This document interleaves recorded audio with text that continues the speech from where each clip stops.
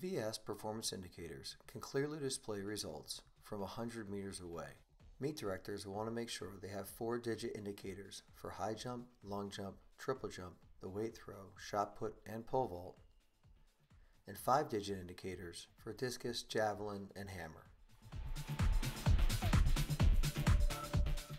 First, you'll want to install the 4 bolts and then tilt the unit up on its side to be able to attach the washer and nylon nuts. You'll need an 11/16 ratchet and 11/16 wrench or adjustable wrench in order to be able to tighten these firmly. Next, you'll want to slide the shaft into place and lightly tighten with the black tension knob.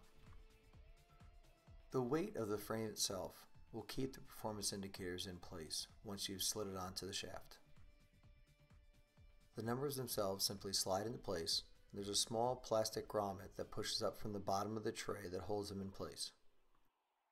And now your performance indicator is ready for the meet. For a volunteer to do this all day at a meet, consider one of your parents. It allows them to be closer to the event, and they don't need a lot of training beforehand.